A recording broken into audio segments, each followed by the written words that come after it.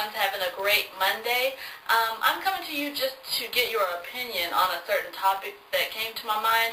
If you recently watched my last video, you would see I did the comparison between Beautiful hair steamer and the Salon R Us hair steamer.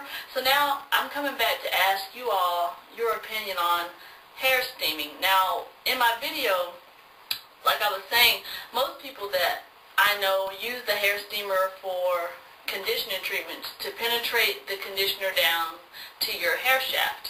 However, if you notice in my video, I use it first to clarify, second to use the hot oil and the deep conditioner, and then third, I put my hair butter and oil to moisturize and seal.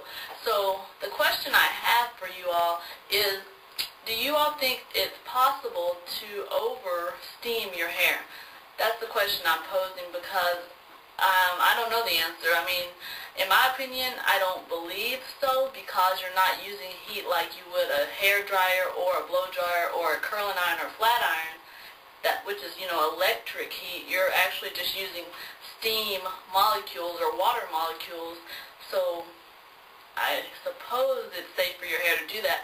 However, I'm not sure. So that's the question that I would like for you all to give your opinion on, because when I clarified, I figure, you go to the sauna and you use the sauna or the, steam room at the gym to release the toxins out of your skin and out of your body. So I figure, the hair steamer does the same thing for your hair, helps to get all the toxins and the build up out of your hair in the clarifying process.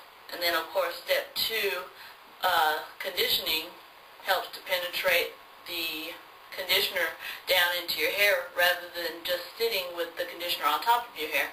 And also the hot oil treatment on your scalp. I figure when you just put the oil on your scalp, it's kind of sitting there, and some of it may absorb, but most of it just sits on your scalp. So my point and thought of doing the steam treatment is to help it actually penetrate down into your scalp and really help to relieve the dry scalp or itchiness or flakiness on your scalp.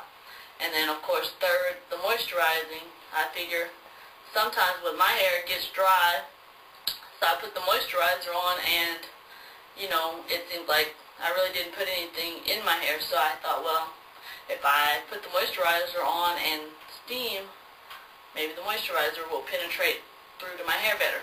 So those are my thoughts and reasons for doing a 3-step process with the steamer rather than just the conditioner alone.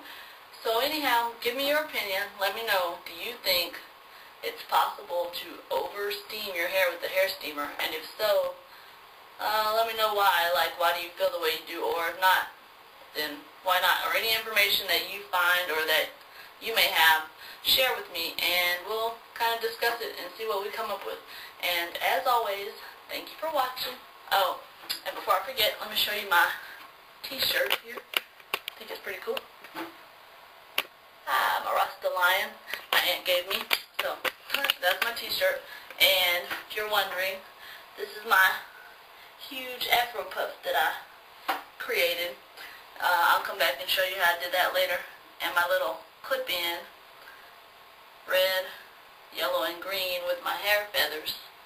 See here. So I'll come back and maybe do another video to show you how I made my little clip-in hair extension. And until next time, like I said, thanks for watching, and